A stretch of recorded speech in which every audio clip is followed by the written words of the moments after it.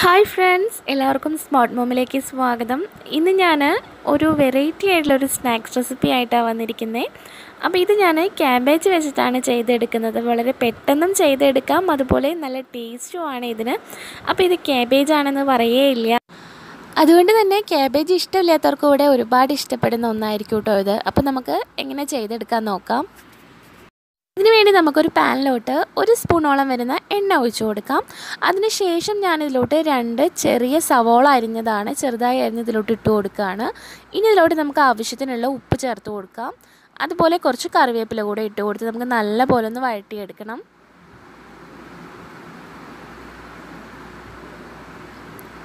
ഇനി നമുക്കിതിലോട്ട് ചേർത്ത് കൊടുക്കാനുള്ളത് ഇഞ്ചി വെളുത്തുള്ളി പേസ്റ്റാണ്. അപ്പം ഞാനത് 1 സ്പൂണോളം വരുന്ന ഇഞ്ചി വെളുത്തുള്ളി പേസ്റ്റ് ഇട്ട് കൊടുക്കുന്നുണ്ട്. അപ്പോൾ ഈ ഒരു സ്നാക്സിന് ഇഞ്ചി വെളുത്തുള്ളിയുടെ പേസ്റ്റാണ് മുന്നിൽ നിൽക്കേണ്ടത്. അതാണ് ഒരു പ്രത്യേക ടേസ്റ്റ് ഈ ഒരു സ്നാക്സിന് വരുന്നത്.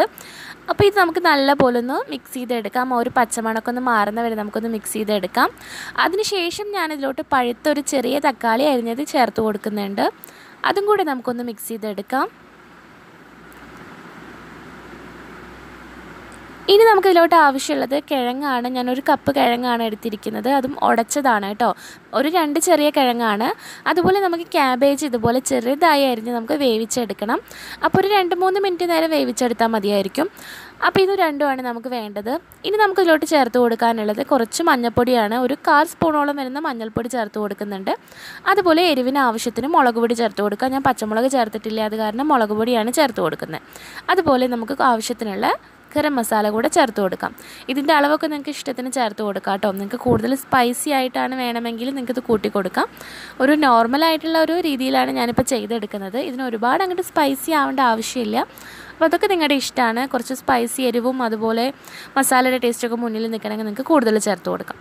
ഇനി ഞാനിതിലോട്ട് വേവിച്ച് വെച്ച നമ്മുടെ ക്യാബേജാണ് ചേർത്ത് കൊടുക്കുന്നത്. ഇനി ഇത് നല്ലപോലെ മിക്സ് ചെയ്തെടുക്കുക. അപ്പോൾ നിങ്ങൾക്ക് എത്ര ചെറുതാക്കാൻ പറ്റുമോ ക്യാബേജ് അത്രയും ചെറുതാക്കി വേവിക്കുന്നതായിരിക്കും കൂടുതൽ ടേസ്റ്റ്. അപ്പോൾ ഞാനിത് പൊടിയായിട്ടാണ് നമ്മൾ ഗ്രേറ്റ് ചെയ്തെടുത്താണ്. അപ്പോൾ മാക്സിമം ചെറുതാക്കാൻ ശ്രമിക്കാം. അപ്പോൾ നമുക്കിത് നല്ലപോലെ ഒന്ന് മിക്സ് ചെയ്ത് കൊടുക്കാം. അപ്പോൾ ഇത് ഏകദേശം നല്ലപോലെ മിക്സായി വന്നിട്ടുണ്ട്. ഇനി നമുക്കിതിലോട്ട് ചേർത്ത് കൊടുക്കാനുള്ളത് നമ്മൾ വേവിച്ച് ഉടച്ച് വെച്ച് നമ്മുടെ ഉരുളൻകിഴങ്ങാണ്. ഞാൻ ഉരുളൻകിഴങ്ങും അതുപോലെ നമ്മുടെ ക്യാബേജും വേവിച്ചെടുക്കുമ്പോൾ കുറച്ച് ഉപ്പ് ചേർത്തിട്ടുണ്ടായിരുന്നു. അപ്പോൾ നിങ്ങൾ നോക്കിയിട്ട് ഉപ്പൊക്കെ ചേർത്ത് കൊടുക്കുക പാകത്തിന്. അപ്പോൾ ഇതെന്തായാലും നമുക്ക് മിക്സ് ചെയ്ത് കൊടുക്കാം. അപ്പോൾ ഇത് ഏകദേശം മിക്സായി വന്നിട്ടുണ്ട്. അപ്പോൾ കുറച്ച് ഉപ്പിൻ്റെ കമ്മി ഉണ്ടായിരുന്നു. അപ്പോൾ ഞാൻ കുറച്ച് ഉപ്പൂടെ ചേർത്ത് കൊടുത്ത് ഒന്നും കൂടെ ഒന്ന് മിക്സ് ചെയ്ത് എടുക്കുന്നുണ്ട്. അപ്പോൾ ഇതാ നല്ലപോലെ മിക്സായി വന്നിട്ടുണ്ട്. ഇനി നമുക്ക് ഗ്യാസ് ഓഫ് ചെയ്യാം. അപ്പോൾ ഇത് ചൂടാറാൻ വേണ്ടി നമുക്ക് മാറ്റി വയ്ക്കാം. ഈ ഒരു സമയത്ത് നമുക്ക് മുക്കി എണ്ണയിലോട്ട് ഇടാൻ വേണ്ടിയിട്ടുള്ളൊരു ബാറ്റർ തയ്യാറാക്കി എടുക്കണം. അതിനുവേണ്ടി ഞാൻ 1/2 കപ്പോളം വരുന്ന മൈദയും 1 സ്പൂണോളം വരുന്ന അരിപ്പൊടിയും ഇട്ട് കൊടുത്തിട്ടുണ്ട്. ഇനി ഇതിലോട്ട് ചേർത്ത് കൊടുക്കാനുള്ളത് ഒരു 1/4 സ്പൂണോളം വരുന്ന മഞ്ഞൾ പൊടിയാണ്. അതുപോലെ ആവശ്യത്തിന് ഉപ്പും ചേർത്ത് കൊടുക്കാം. ഇനി ഇത് നമുക്ക് നല്ലപോലെ ഒന്ന് മിക്സ് ചെയ്തതിന് ശേഷം ആവശ്യത്തിന് വെള്ളം ഒഴിച്ച് നല്ല തിക്കായിട്ടുള്ളൊരു ബാറ്ററായിട്ട് നമുക്ക് കിട്ടണം. അപ്പോൾ നല്ലപോലെ ഒന്ന് ആദ്യം മിക്സ് ചെയ്ത് കൊടുക്കുക. അതിനുശേഷം നമുക്ക് ആവശ്യത്തിനുള്ള വെള്ളം ഒഴിച്ച് നല്ലപോലെ കട്ടിയിലുള്ളൊരു ബാറ്റർ നമുക്ക് തയ്യാറാക്കിയെടുക്കാം. അപ്പോൾ ഇത് ഈ രീതിയിലാണ് നമ്മുടെ ബാറ്ററി ഇരിക്കേണ്ടത്. ഒരുപാട് ലൂസായി പോകാൻ പാടില്ല. അപ്പോൾ നമ്മുടെ ഒരു കോട്ടിംഗ് ആയിട്ട് നമുക്ക് കിട്ടില്ല. അപ്പോൾ ഇത് ഏതായാലും ചൂടാറിയിട്ടുണ്ട്. അപ്പോൾ നമുക്കിതൊരു ബോൾസാക്കി എടുക്കാം. അപ്പോൾ ഈ ഒരു രീതിയിൽ നിങ്ങൾക്ക് പെട്ടെന്ന് തന്നെ ചെയ്തെടുക്കാൻ പറ്റും. അപ്പോൾ ഇതുപോലെയാണ് ചെയ്തെടുക്കേണ്ടത്. അപ്പോൾ ഇതെല്ലാം നമുക്കിതുപോലെ തന്നെ ചെയ്തെടുക്കാം. അപ്പോൾ പെട്ടെന്ന് തന്നെ ചെയ്തെടുക്കാൻ പറ്റിയിട്ടോ. ബോൾസൊക്കെ ആക്കാൻ ഒരു പണിയില്ല, പെട്ടെന്ന് തന്നെ ചെയ്തെടുക്കാൻ പറ്റും. ഇനി നമുക്കിതുപോലെ നമ്മുടെ മാവിലോട്ട് മുക്കിയിട്ട് ഈ ഒരു രീതിയിലാവണം കേട്ടോ മാവ്. നമുക്ക് നേരിട്ട് തന്നെ നമുക്ക് എണ്ണയിലോട്ട് ഇട്ട് കൊടുക്കാം. അപ്പോൾ പെട്ടെന്ന് തന്നെ ചെയ്തെടുക്കാൻ പറ്റുന്ന നല്ലൊരു പലഹാരമാണ് കേട്ടോ ഇത്. അപ്പോൾ ഞാനിതെല്ലാം ഇതിലോട്ട് ഇട്ട് കൊടുക്കട്ടെ. അപ്പം ഞാനൊരു 5 എണ്ണം വെച്ചിട്ട് ഇതിലോട്ട് ഇട്ട് കൊടുക്കുന്നുണ്ട്. ബാക്കി നമുക്ക് അടുത്തൊരു ബാച്ചായിട്ട് ചെയ്തെടുക്കുകയാണ്. അപ്പോൾ ഇത് കുക്ക് ചെയ്തെടുക്കേണ്ടത് ലോ ഫ്ലെയിമിൽ വെച്ചിട്ടാണ്. എന്നാൽ മാത്രമേ നമ്മുടെ മൈദ മാവൊക്കെ നല്ലപോലെ കുക്കായി കിട്ടുള്ളൂ. ഹൈ ഫ്ലെയിമിൽ വെക്കരുത് കേട്ടോ. അപ്പോൾ ഇതുപോലെ നമുക്ക് എണ്ണയൊക്കെ ഒന്ന് മുകളിലോട്ട് ആക്കി കൊടുക്കാം. എന്നാൽ മോൾ ഭാഗമൊക്കെ നല്ലപോലെ ഒന്ന് മൂത്ത് കിട്ടും.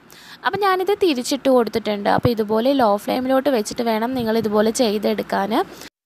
അപ്പോൾ ഇതൊരു നല്ല ഗോൾഡൻ കളറാകുമ്പോൾ നമുക്ക് കോരി മാറ്റാം. അപ്പോൾ ഞാനിത് ഉണ്ടാക്കിയെടുക്കുമ്പോൾ പച്ചമുളക് ചേർത്തിട്ടുണ്ടായിരുന്നില്ല. അപ്പോൾ ഞാനത് നമ്മുടെ വീട്ടിൽ കുഞ്ഞുങ്ങളുള്ള വീടാകുമ്പോൾ നമ്മളിതുപോലെ പച്ചമുളകൊക്കെ അരിഞ്ഞ് നമ്മുടെ ഇഷ്ടത്തിന് ഇതുപോലെ ചെയ്തെടുക്കുമ്പോൾ അവർക്കത് കഴിക്കാൻ പറ്റിയെന്ന് വരില്ല. അവരത് ഇഷ്ടത്തോടുക്കിന് വന്ന് കഴിക്കുമ്പോഴായിരിക്കും ഒരു കടിയൊക്കെ കടിക്കുമ്പോൾ അവർക്ക് മുളക് ഒന്ന് പെട്ടാൽ മതി, പിന്നെ അവരത് കഴിക്കില്ല. അപ്പോൾ അതെനിക്ക് ഭയങ്കര സങ്കടമാണ്. ഇവിടെ മോനൊക്കെ ആണെങ്കിൽ അങ്ങനെയാണ്, പെട്ടെന്ന് നമ്മൾ അത് വാങ്ങിച്ച് കഴിക്കുമ്പോഴേക്കും അവർക്ക് എരിവ് തോന്നുകയാണെങ്കിൽ പിന്നെ അത് കഴിക്കില്ല. അതുകൊണ്ടാണ് ഞാൻ പച്ചമുളകൊന്നും അരിഞ്ഞ് ചേർക്കാത്ത, അതുപോലെ എരിവൊക്കെ കുറയ്ക്കുന്നത് അതുകൊണ്ടാണ് കേട്ടോ. അപ്പോൾ നമ്മുടെ സ്നാക്സ് നല്ലപോലെ മൂത്ത് വന്ന് നല്ല ഗോൾഡൻ കളറായിട്ടുണ്ട്. അപ്പോൾ നമുക്കിത് കോരി മാറ്റാം. അതിന് ശേഷം ബാക്കിയുള്ളതും ഇതുപോലെ തന്നെ ചെയ്തെടുക്കാം. അപ്പോൾ ഞാനിതാ എല്ലാം ഇതുപോലെ ചെയ്തെടുത്തിട്ടുണ്ട്. അപ്പോൾ നമ്മുടെ അടിപൊളിയായിട്ടുള്ള ഒരു സ്നാക്സ് റെഡി ആയിട്ടുണ്ട്.